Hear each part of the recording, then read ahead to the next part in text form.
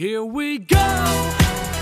When you try to fly, hold your head up high.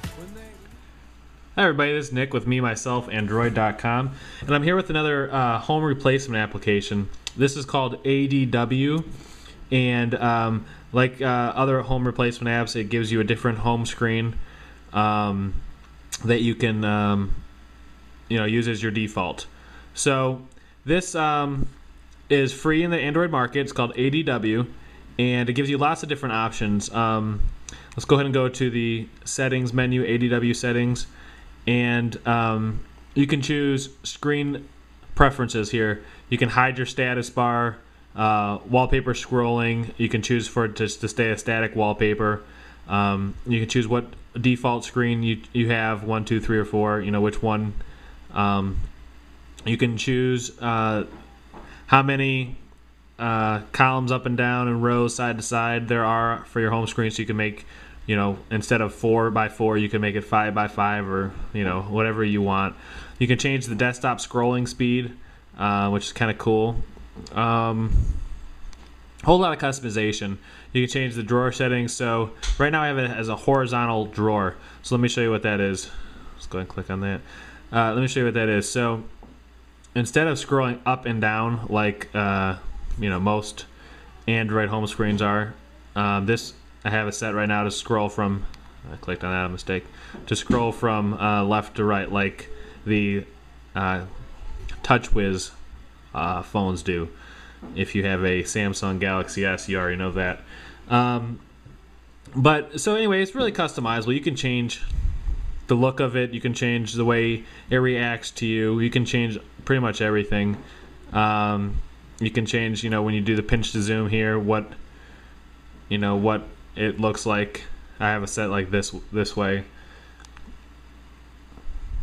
Let's see what else here. You can under settings, you can apply a theme. So let's go ahead and do that. If you press on the Get Themes, it'll take you to the Android market where you can download themes. There's a bunch of them.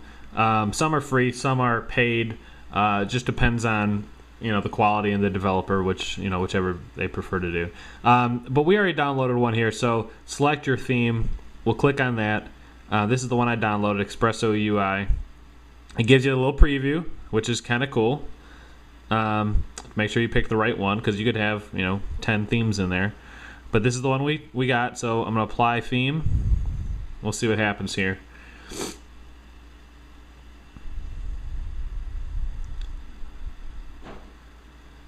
Alright, it applied the theme. It changed the background wallpaper, so I don't really like that wallpaper. I'll probably change that later, but you get the idea. So it changed the dock bar. It changed the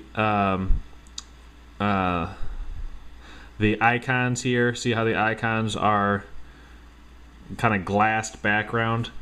So this one doesn't really match the rest of the theme I have going on my phone, but I just wanted to show you, just as a a for instance. There's lots of different themes available in the market too.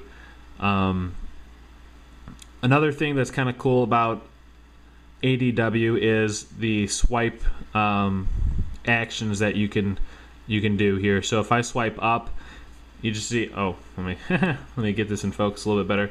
If you swipe up, the notification bar disappears. If I swipe up again, it comes back. That's pretty cool.